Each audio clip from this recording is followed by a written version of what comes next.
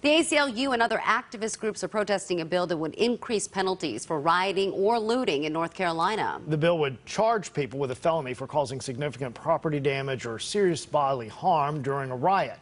CBS 17's Bridget Chapman joins us live after finding out why some critics call it the anti-Black Lives Matter bill. Bridget. Yeah, Russ, this bill comes after those protests here in downtown Raleigh turned into riots, and those for the bill say it protects the community, business owners, and law enforcement. But those against the bill say that it directly targets the Black and brown community. Windows smashed, buildings burned, and people assaulted.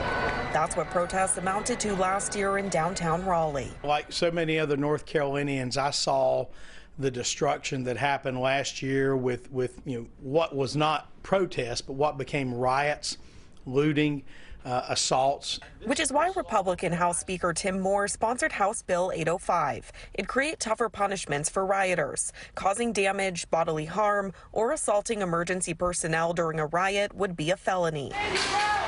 Those against the bill say it goes against what they protested for last year, which is police accountability and criminal justice reform. This bill is a retaliation against the Black Lives Matter movement. When North Carolina State University won championships and individuals took to the streets and things was damaged, you didn't see a bill like this come out. Activists say it would lead to unfair targeting of Black and brown people. Law expert Sean Field says the way the bill's written does not violate any rights, but it gives enormous discretion to police officers on the ground to make arrests. It has less to do with the particular things that are being criminalized in this statute than it does the way in which the criminal legal system has worked in this country from its beginning. Activists worry it'd deter people from protesting because they'd worry acts like brushing up against an officer could lead to a felony charge.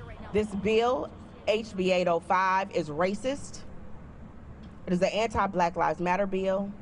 What's your response when people against the bill do say it's an anti-Black Lives Matter bill and that it is racist? Well, that's a ridiculous claim. This law applies to anyone who would go in and destroy property. Like so many Americans, I was outraged at what I saw at the U.S. Capitol, the destruction that happened there. The bill passed in the House. It'll now go to the Senate. When asked about the bill today, the governor said that those who take part in riots should be prosecuted and that they have made significant progress this year in different ideas to address racial equity, but that this bill by itself does not include any of that. So he said that he would have an issue with that and wants to look at it a little bit more if he does ever have it at his desk to review. Reporting live in Raleigh, Bridget Chapman, CBS 17 News.